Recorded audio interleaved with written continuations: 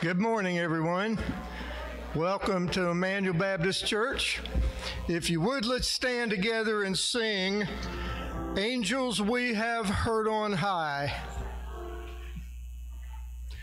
Angels we have heard on high, sweetly singing o'er the plains, and the mountains in reply echo back their joyous strains. Gloria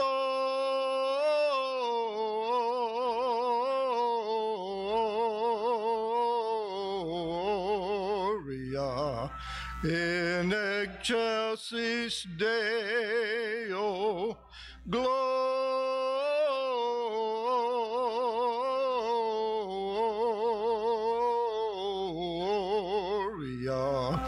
in excelsis Deo.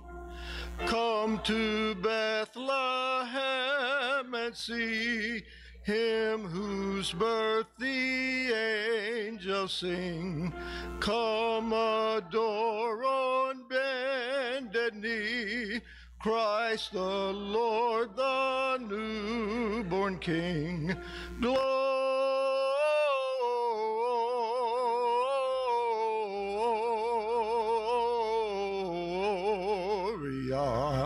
in excelsis Deo. Gloria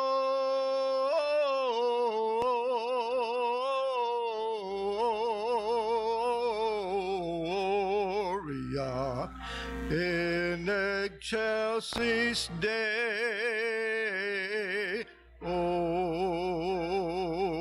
Thank you. Please be seated.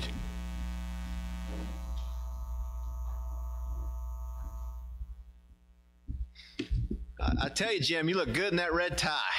Merry Christmas to you, sir, and Merry Christmas. Happy second Sunday of Advent. It's a blessing to be each and every one of you today. Welcome, welcome, welcome.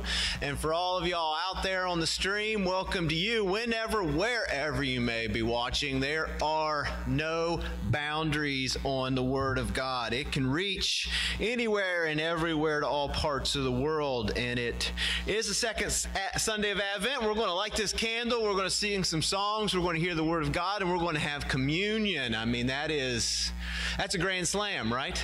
That is a good Sunday. So let's get started on it. I'm going to start with announcements, and I want to do this first. And I have been told that we have a birthday here today. Melissa Young's birthday is today, so if we could wish her a happy birthday. And it is also their anniversary. So it is a big special day, and it's wonderful to see y'all. Happy birthday. And these things are in your bulletin, and I'm not going to list them all out for the sake of brevity, but our live nativity is coming up. I've already seen the costumes getting ready upstairs, so thank you, Shirley, getting an early start on that. It's going to be super cool, but there's things that need to be done over the next week and a half or couple weeks to get prepared for that. They're listed in your bulletin. So please take a look at that and be prepared for what you're going to need to do with that. Also, not this Sunday, but next Sunday, we're going to have our business meeting. After service, we're going to have our business meeting, and this is budget talk, so it's important, and everyone is asked and encouraged to stay and to participate in that. That said, for the rest of the announcement, I'm going to kind of focus on an appeal, and I understand this very well. It's Christmas time, and everybody wants to separate you from your hard-earned dollar. Okay, that said, there are a few important things that this church would like for everyone to prayerfully consider. One is the gift, the giving of the card and a monetary donation for us to build a savings, to save against the uncertainty we have with our HVAC and just have the money, pay in cash and replace it. Number two, there's canned food drive. As long as we need to, we're going to continue to collect canned foods. There's signs out on the door. Bring in canned foods, stack them up. Everybody knows that there are hungry folks around. Okay, if you've been watching and keeping up with it, there's all kinds of numbers coming out about hunger and food insecurity and all of these things, and we can help. And speaking of helping, you probably saw in your bulletin, our benevolence fund is drained. Okay, so our benevolence fund is at zero. Now, there's so many issues. There's COVID, there's inflation, there's joblessness, there's all kinds of other things going on, and that's bad news. But the good news is that our benevolence fund being at zero means we're doing something with it. Okay? It does mean we're doing something in that, even when we haven't been able to support missions as we feel called to do. The benevolence fund has been rolling, okay? So each exit today is going to have men prepared to take a benevolence offering, okay, to give a contribution to the benevolence to build that up. And I've got it here somewhere. The Lutz family will go first. I've got mine right here. Okay, so please consider contributing to that so we can help those in our congregation and help our neighbors. That said, we go ahead, and the Hawk family is going to light up our second Advent candle today. So if y'all want to come on up.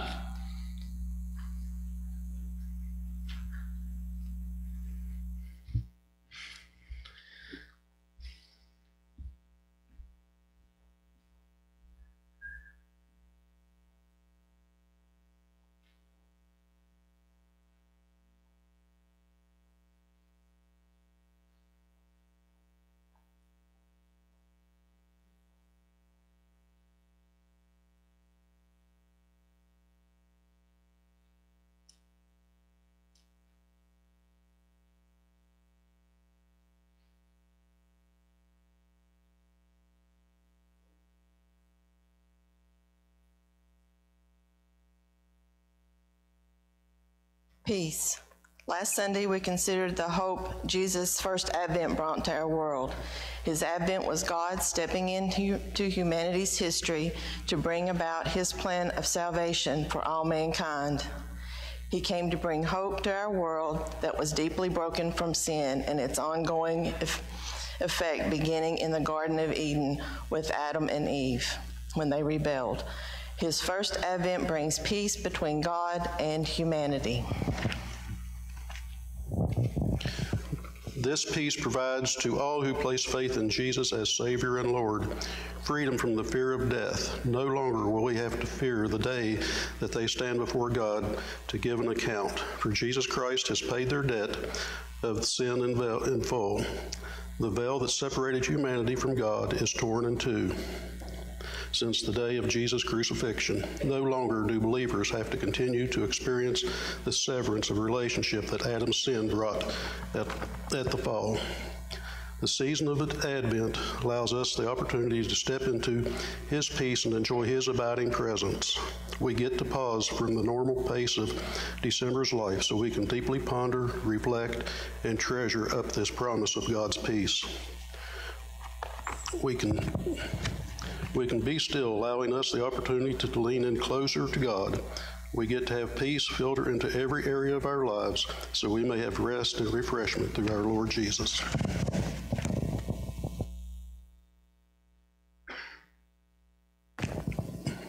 Our Lord spoke to his disciples, "Peace I leave with you, my peace I give you." John 14:27. The Apostle Paul echoes his words when Paul wrote the Philippians. The peace of God, which transcends all understanding, will guard your hearts and your minds in Christ Jesus. Philippians 4:7. May we make the necessary margins in our lives to allow us to fully experience this peace.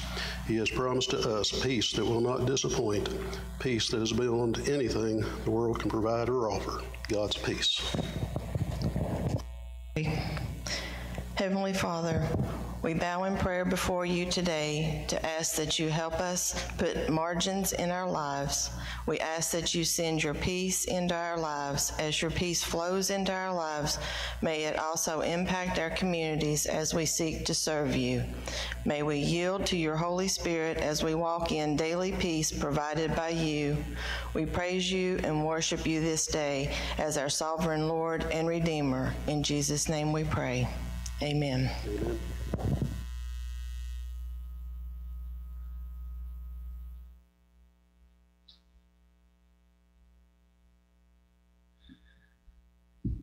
Tammy Owen, thank you so much. That was wonderful. And those candles light and light until we're united. And I'll be brief here as we prepare for worship. And just a happy accident.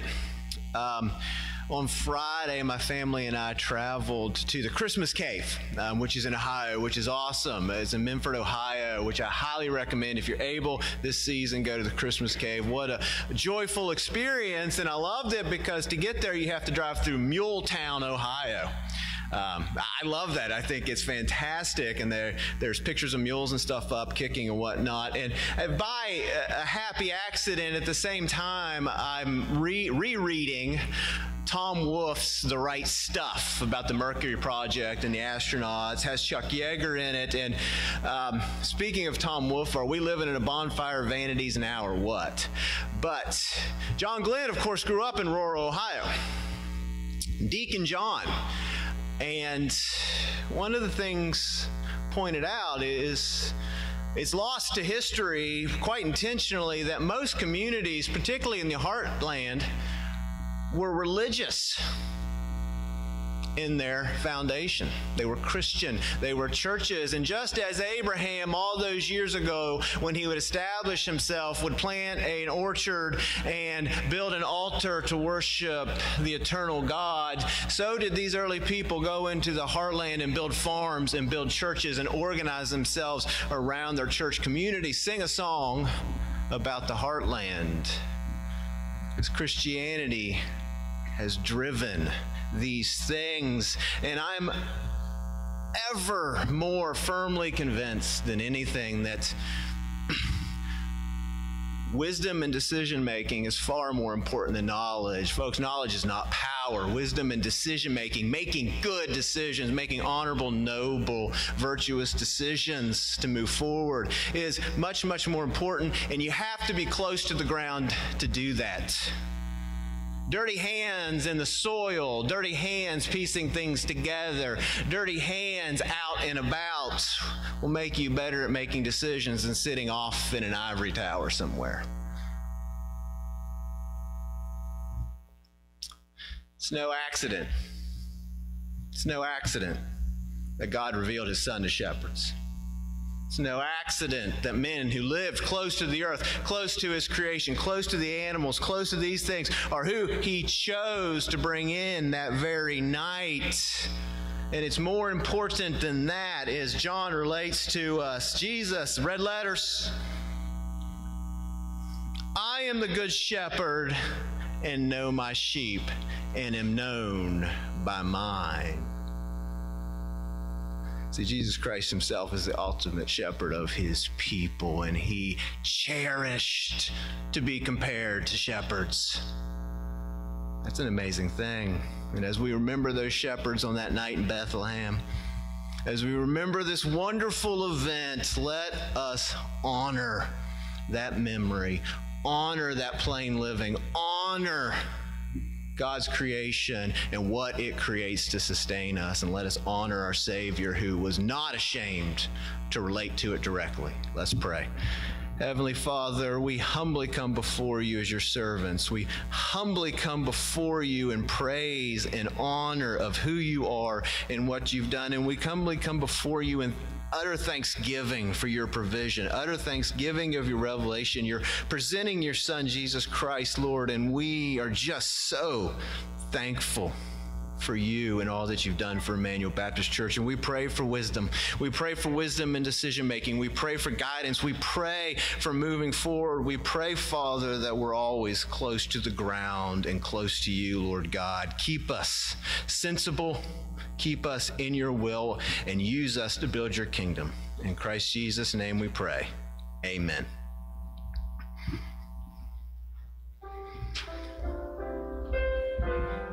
Let's continue our service by standing and singing while shepherds watch their flocks by night.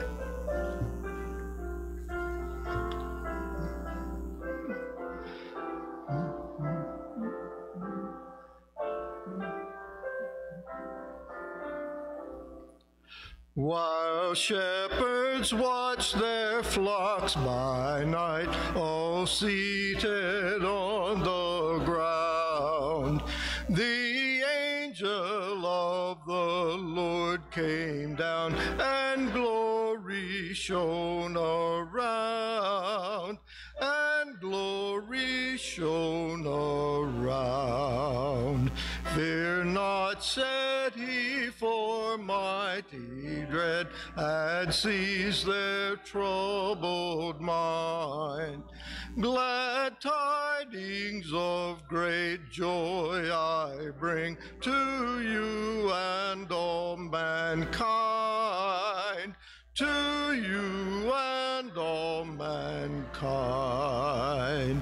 To you in David's town this day is born of David's line the Savior, who is Christ the Lord, and this shall be the sign, and this shall be the sign. The heavenly babe you there shall find, to human view displayed. Oh, meanly wrapped in swathing bands, and in a manger laid, and in a manger laid. All glory be to God on high, and to the earth be peace. Goodwill henceforth from heaven to men begin and never cease. Begin and never cease. O little town of Bethlehem,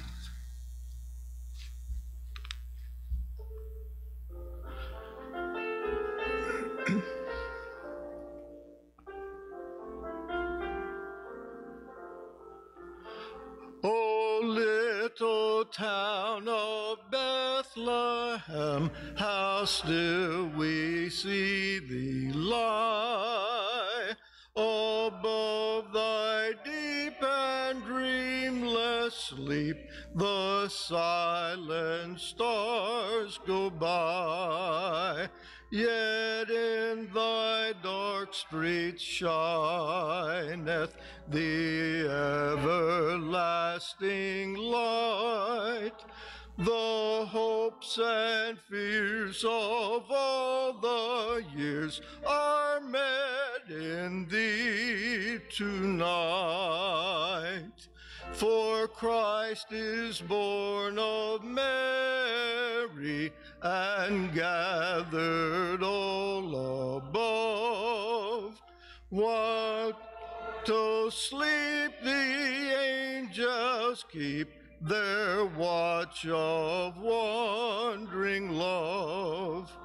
O morning stars together proclaim the holy birth, and praises sing to God the King, and peace to men on earth.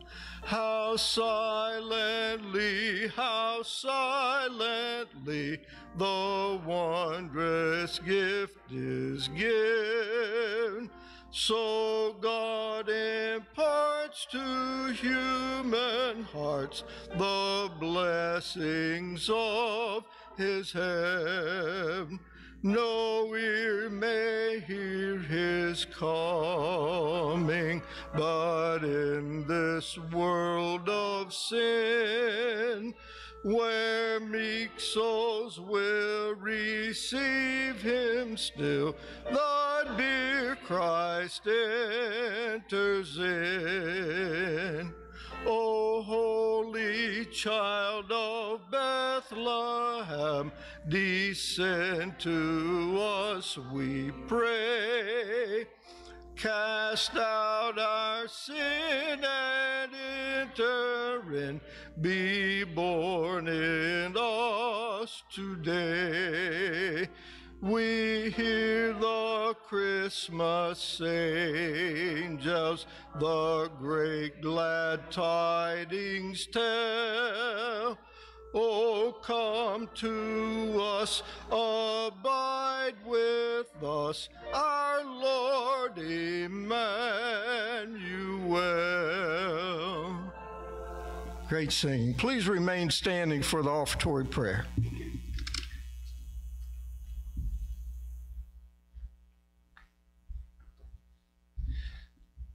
Let's pray. Heavenly Father, we humbly come before you and honor your gifts, honor the blessings, honor you sustaining us as your people throughout all the virus and everything that's come with it, Lord God. We pray for your continued blessings, and we pray you take every last penny we give back to you and use it to build your kingdom in the Kanawha Valley. In Christ Jesus' name we pray. Amen.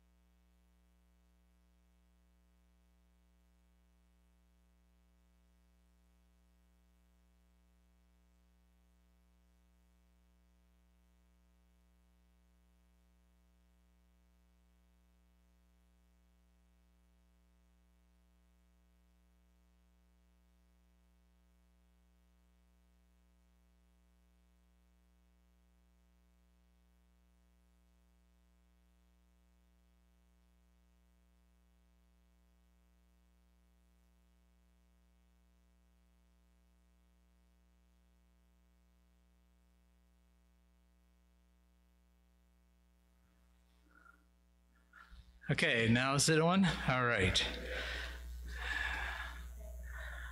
Are you ready? Are you ready for Christmas? Are you ready for Advent? Are you ready for today?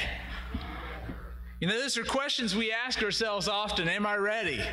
Am I ready? Are you ready? You know, we may ask our kids or our family, are you ready when it's time to go out the door? Are you ready? And as we move through this season of Advent, it's a time for us to get ready. And so you've got a homework assignment, and if you've got a pencil, you might want to jot this down. And it's your homework for this week, okay? What I'd like to ask you to do is over the next 3 Sundays to read a portion of Luke chapter 2. And as you read it, try to read it at least once a day. And the challenge, if you're really a high achiever, is to memorize verses 1 through 7. Luke chapter 2, verses 1 through 7. And then next week, I'll ask you to work on 8 through 13, and then, or 14, and then finishing it out the last Sunday before Christmas. And if you take the challenge, then by Christmas, you'll have memorized the Christmas story. Okay? And so that's your homework. All right, and we'll see next Sunday how well you're doing, because we'll make an attempt to recite verses 1 through 7 at the start of the sermon next week. But I want you to read it at least once a day. That's one way to begin to put something into your heart, and then also to take some time to memorize it. Over the next few weeks, we're going to be in the book of Luke, so if you want to move to Luke chapter 1. Our text today, we're just taking a portion out of 5 through 25, specifically verses 11 through 17. If you are able, if you would stand as we read God's word together. Luke chapter 1, verses 11 through 17. Then an angel of the Lord appeared to Zachariah, standing at the right side of the altar of incense. When Zachariah saw him, he was startled and gripped with fear. But the angel said to him, "Do not be afraid, Zachariah. Your prayer has been heard. Your wife Elizabeth will bear you a son, and you will give him the name John. He will be a joy and delight to you, and many will rejoice because of his birth, for he will be great in the sight of the Lord. He is never to taste wine or other fermented drink, and he will be filled with the Holy Spirit even from his mother's womb. Many of the people of Israel will he bring back to the Lord their God, and he will go on before the Lord in the spirit and power of Elijah, to turn the hearts of the fathers to their children and the disobedient to the wisdom of the righteous, to make ready a people prepared for the Lord." May the Lord bless the hearing and reading and our consideration of his word this morning. Join me in a word of prayer. Father, we thank you so much for these moments you've given us together. Lord, I thank you that you've given us health and you've given us the freedom of our land to be able to come to this place. And Lord, some are joining us online, that we might just still our minds and our hearts to consider your word and allow your Spirit to take that scripture and to apply it in our lives and bring the truth to the top and make application in each of our hearts. Lord, I pray that you'll just to quiet the distractions from the yesterdays of life, and also the distractions that can come with our anticipations about tomorrow. And for these precious moments, just center us before you, God. Let our eyes be fixed upon you. And God, take these very simple words I've prepared and permit them to be a means by which you speak your very message to our hearts today. God, we thank you and we love you. In the name of Christ we pray. Amen. You may be seated.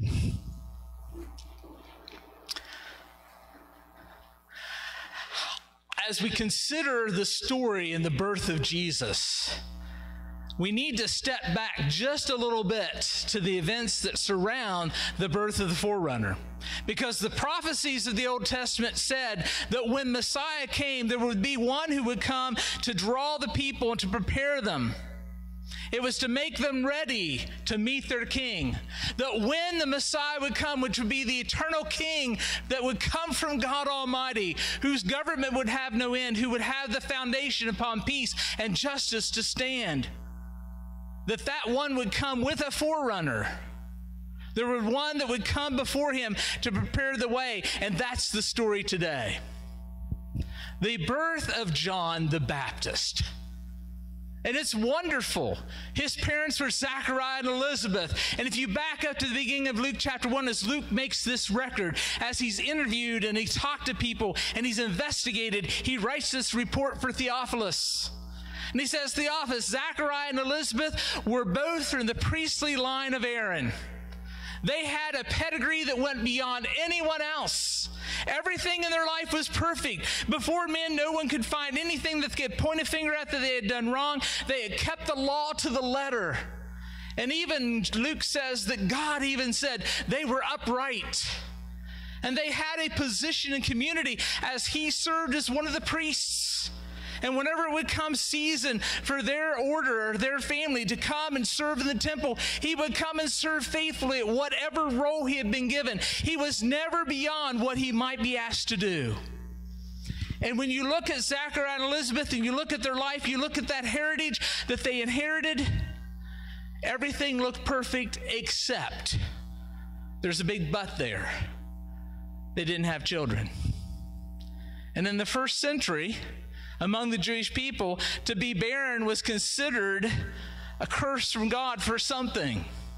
And even though everything in their life looked perfect, even though all the checks were there, the fact that they were childless was a mark on their lives.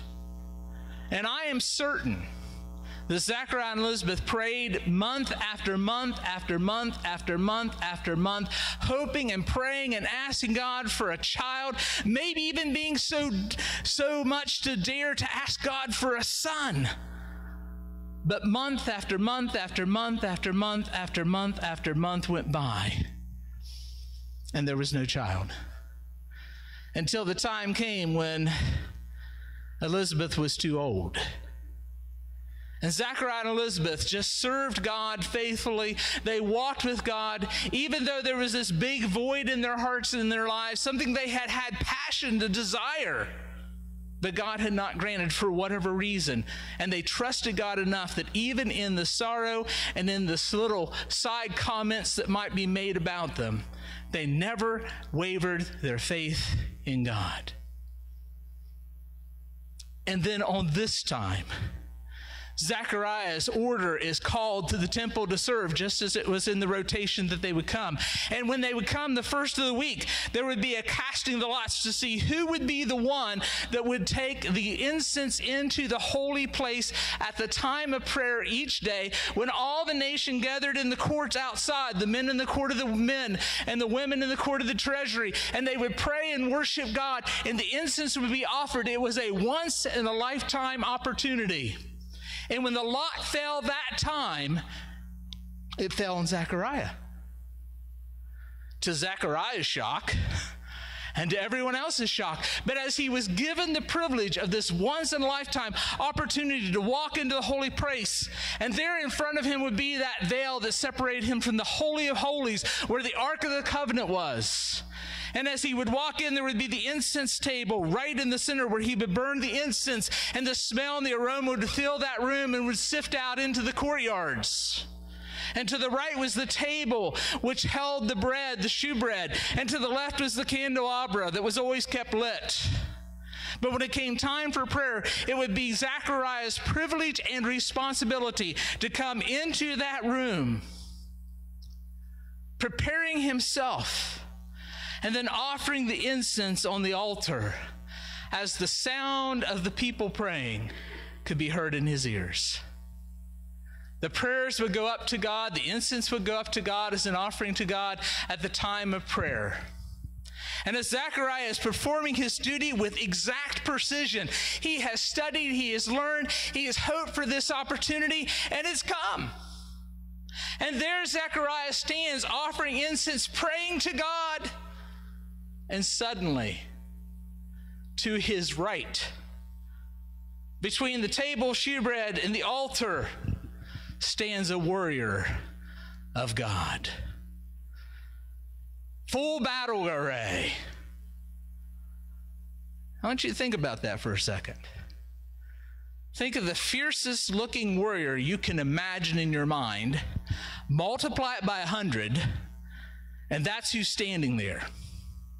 Now, Zachariah is thinking, he's been given the honor to come into this holy place. And it's only a place for those who are properly prepared for those who have a whole heart for God, for those who have no mark on their life. And there he stands before the altar offering the incense, and comes the warrior of God, the angel Gabriel, stands there towering over him. And all I can think is it's the end. Because he and Elizabeth have no children, and so as far as everyone's concerned, what he's heard his whole life is for some reason they have not been blessed with children, therefore they're cursed of God. And there he stands in the holy place offering incense in a holy way, and God's going to strike him dead. There is no reason, there is every reason for him to say, I'm afraid. And as he there literally shook and trembled with fear, what did the angel say? Fear not. Don't be afraid.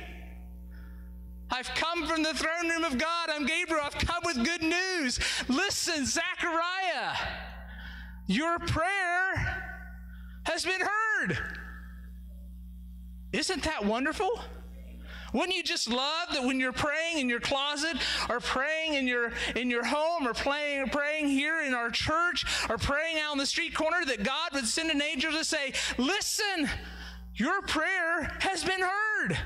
Because what's the expectation? If your prayer is heard, what's going to happen? The answer's going to come. And there stands Zachariah. And he hears from the angel Gabriel, from the very throne of God, your prayer has been heard. Well, which prayer? I don't know about you all, but I have kind of a list. Do you have a list? Family, neighbors, friends, colleagues, needs, those suffering, those broken, those hurting, those grieving, those needs that are around you, needs in your own life. You've got the list. But Gabriel hastens on to say, here's the prayer that's been heard. Elizabeth's going to have a baby.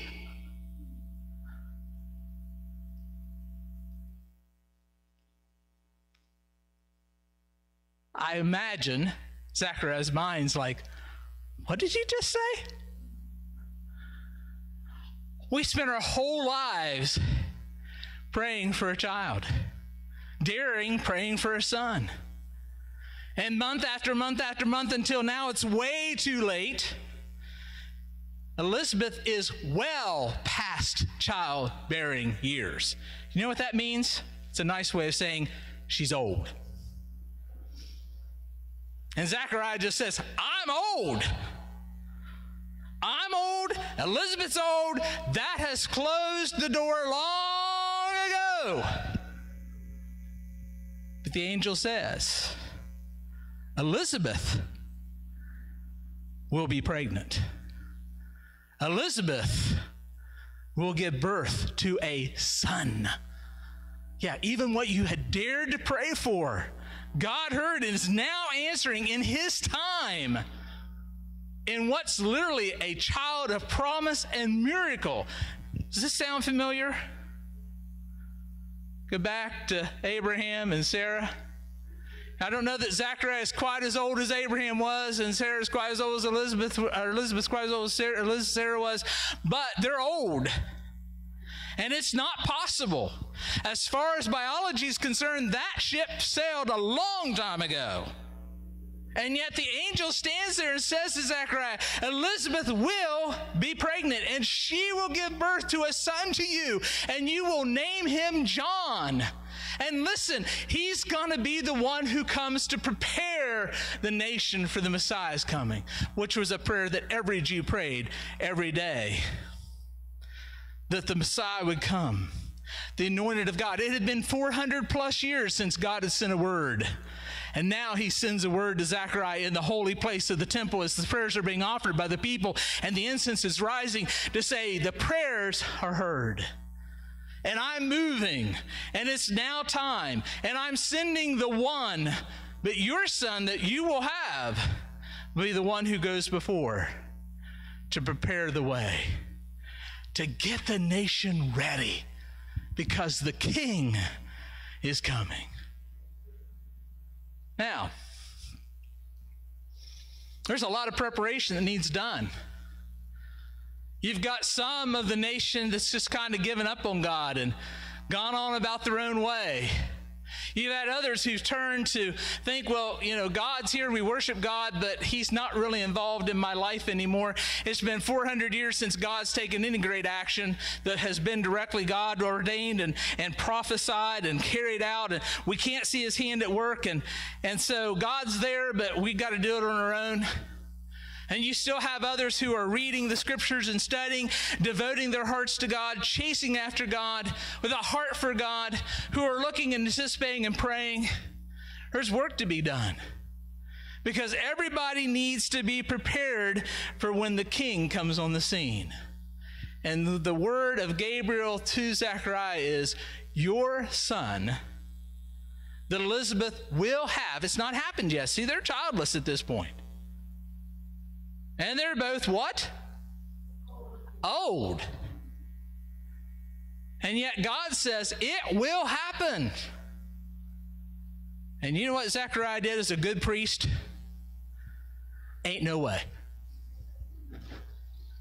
Just isn't going to happen. God, you created the human body in a certain way, and we are way beyond those days. And if you read on, you'll see what Gabriel does.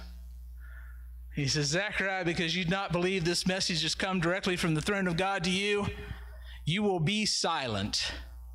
You'll be unable to speak until all takes place. Now, Zachariah's been in there a little while. This conversation's taken a little bit of time. Normally, the priest goes in, offers incenses, the incense the people are praying, and he comes out and he announces a blessing over the people. That's the tradition. That's the means. That's the ritual. That's the worship steps. And he doesn't come in out right away. And when he does come out, everyone's marveling because it's been a while. They've wondered what's happened. And then when he cannot speak, he moves his mouth, but, right? Nothing comes out. And he's got his hand up to bless them. And he's filled with the Spirit and excited because he's seen the angel of the Lord. And he's been told what? Good news. Messiah's coming. And guess what? Elizabeth and I are going to have a baby, and he's going to be the forerunner. And he can't say a word. His tongue is gripped tight. And there in silence, he makes motions of every way and shape and form, trying to explain what's taking place. And people agree, he saw a vision. Something happened in there. And he writes and writes and writes and writes to tell them. And they shake their head in disbelief. Zachariah, do you remember how old you are? And Elizabeth isn't all that young either. But he holds to the truth of the good news that they will have a baby, and that one will be a great joy to them, but even more so, filled with the Spirit of God to serve God his whole life, that he'll prepare the nation, because this is the better news. Messiah's coming. The time has come. God is on the move, and there's time to get ready. It's time to be prepared for the coming of the King. I love the story of Zachariah and Elizabeth, if you can't tell. I love it. Because it's again where God does the impossible. He steps into the moment when we least expect it, and he takes action and moves in ways that we can't even begin to imagine, and he asks us to do one thing: believe. And Zachariah, unfortunately, faltered and pays the price. Because if you read on through Luke chapter 1, he can't speak, he goes home, he still can't talk. Can you imagine the lengthy parchments he wrote to Elizabeth trying to describe what he saw? And words are always going to be up short. Trying to describe what's going to take place and telling her that they're soon going to be pregnant. I wonder what her response was. Scripture doesn't tell us. Probably. And then it happens. And she realizes she's pregnant. And what it tells us there at the end of this section of chapter 1 of Luke is that she hides herself away. She stops going out in public because it's just too good to be true. And as she hides herself, she prays and praises God and worships God. And Zachariah there in total silence praises God and worships God. And they anticipate and they prepare themselves for the birth of this child that will be unique and special because he will have a purpose that only he will have. And that is to call all the nation from the very highest to the very lowest to get ready, to renew your commitment, to renew your heart, because King is coming. To say to Israel, are you ready? Because God's now on the move. Well, this Advent season, same question for me, same question for you. Are you ready? Are you ready? Are you ready for the Lord's return? Are you ready to come and to celebrate that first Advent? Are you ready to sit and to ponder and to treasure and to worship and praise God from the depths of your being because you recognize that God the Son left the portals of heaven, did not consider equality with God something to be held on to, but freely gave it up so he could come and walk on this earth so that he might redeem us and save us and give us the promise of life, to restore the relationship that was broken in the garden when Adam sinned, to allow us to know God not just as our Creator, but to know him as our Heavenly Father who adopts us into his family. Are you ready? Are you ready to worship and to serve and to glorify the one who made this all possible? Are you ready to pause from the busyness of life, to be quiet and still, and to kneel at the manger and see him lie there and recognize that the King of Kings was not above being wrapped in cloths and laying in a hay-filled manger? Are you ready? Are you ready? Advent will pass. The days are ticking off. The day's coming. Christmas will be here. Will you be ready? Will you be ready? But I have a second question. Will you be ready for that second coming? Because just like Israel was waiting the first time, I'm waiting. How about you? Are you waiting for him to come? Do you believe that at any moment he can come and enter into human history again? Only this time he won't come born in a manger, but he'll come triumphant on a steed. And he'll put an end to all the brokenness and the evil of this world. Judgment will come. Are you ready? Do you know the Lord Jesus Christ is your personal Savior? Have you made that decision? Because there won't be time then. The call to get ready is now. Are you ready for his first coming to celebrate? Are you ready for his second coming to greet him and to see him and to know him?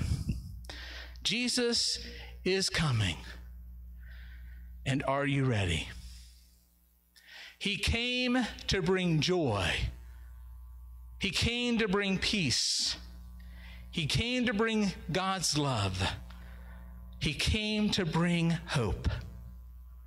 All the pieces of Advent. He came. Are you ready?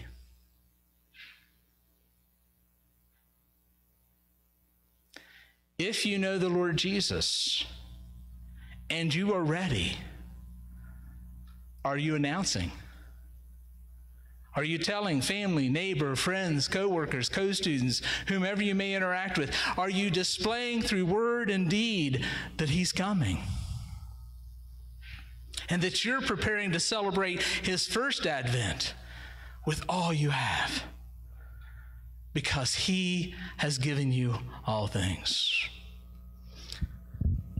If you don't know the Lord Jesus Christ as your personal Lord and Savior, then this morning you need to get ready. Because when he comes, there won't be time to get ready. You're not going to be able to clean house and to gather the clutter and to put it out The time of preparation, the call to prepare is now. Beginning with confession of sin and receiving Jesus as Lord and Savior. Are you ready? Do you know him? Are you following him this day? Let's pray. Father, we thank you for this morning. We thank you for the account of Zachariah and Elizabeth, two individuals whom you changed their lives radically, late in life to fulfill your will and your plan. And Lord, today you do the same in our lives. You move in ways to position us and to prepare us and to enable us to be able to share wonderful good news that you have come and that you're coming again. I pray this morning that there's anyone in this room or someone who's watching this live stream that has not made that decision to make you Savior and Lord in their lives, that today will be the day they hear your Spirit's voice call and they'll respond to you. That they'll come repentant, placing faith singularly in Jesus Christ as Lord and Savior. And Lord, I pray that this time of invitation would be to myself and my brothers and sisters, an invitation from you to just draw a little closer, to lean in a little tighter into your embrace, to prepare ourselves to come to your table in a few moments, to remember and to celebrate what you did on Calvary, and to recognize that you came in the manger so that could be possible. And Lord, may it center us and draw us near to you, preparing our hearts to partake of the elements, remembering how you gave your all for us, being ready to celebrate communion. And Lord, I pray that in this time of invitation, that if there's any that you are drawing to be a part of our church family, especially in the season of Advent, may you give them that invitation once again. And we pray they might come to be a part of our church family. Lord, we love you. We thank you for your love. We thank you for coming. We thank you for giving us that call to be ready. May we be ready today that we might sing about the joy you bring into our world. I ask in the name of Jesus, our Savior and King. Amen.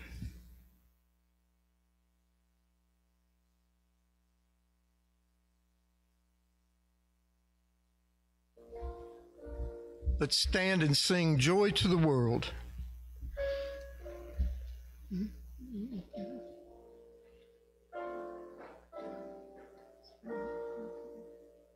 Joy to the world, the Lord is come. Let earth receive her King. Let every heart prepare him room. Heaven and nature sing, and heaven and nature sing, and heaven and nature sing. Joy to the earth, the Savior reigns. Let men their songs employ, while fields and floods, rocks, hills, and plains make the sounding joy. Repeat the sounding joy. Repeat, repeat the sounding joy. No more let sins and sorrows grow, nor urns infest the ground. He comes to a far as the curse is found, far as the curse is found, far as the curse is found. He rules the world with truth and grace, and makes the nations prove the glories of his righteousness, and wonders of his love, and wonders of his love, and wonders of his love.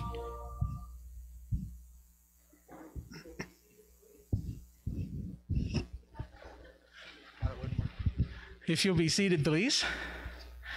I'd like to ask Tammy and Owen if they'll come. They lit our candle for us today. They've come asking to move their membership to our church family and just to be fresh and renew their walk with the Lord. And so I encourage you after the service to greet them and to extend a hand of welcome to them. Thank you. God bless you.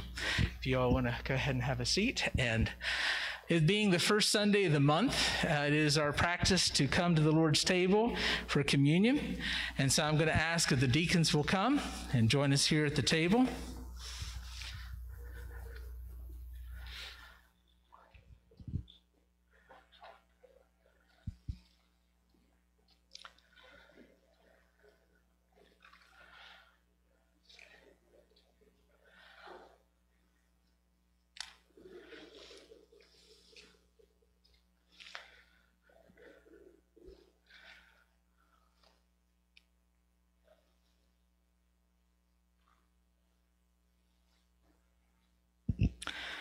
Being the first Sunday, it is our practice to come to the Lord's table. It is his table, so we invite you, if you're the follower of the Lord Jesus Christ, that as the elements are passed, that you might partake of them. We're going to pass the bread and the cup and ask that you would take and to hold them till all have been served, that we might be able to eat and drink together as the Lord commands us. Scripture tells us on the night that Jesus is betrayed, he took bread from the Passover table. He blessed it, he broke it, and he gave it to his disciples. In the same way, he took a cup and he blessed it and gave it to them and told them to drink. I'm going to ask Vaughn if he'll have a blessing on the bread and the cup for us today. We come to you today to celebrate this day of communion, where you gave your body and your blood to free us from our sins. Now we thank you for all that you've given us over the years. And we thank you for everything that you'll continue to give us.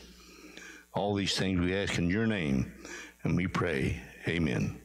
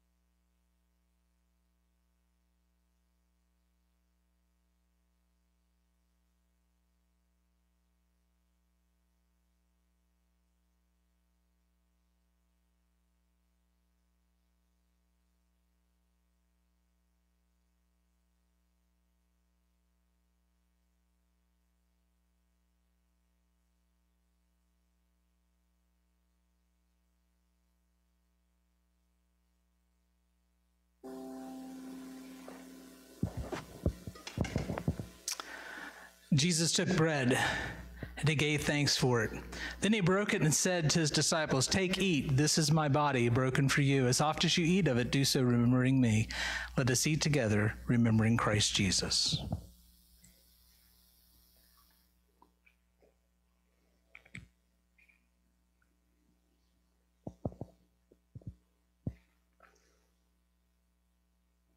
In the same way, he took a cup, and giving thanks, he said, "Take, drink ye all of it. For this represents my blood shed, sealing a new covenant between God and man through the remission of sin." He said, "As oft as we drink of it, do so remembering him. So let us drink together, remembering our Lord and Savior, Jesus the Christ."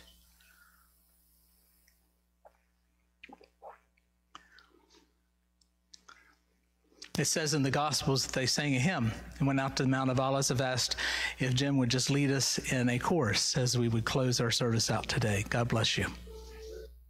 And let's stand and sing, "Blessed be the tie."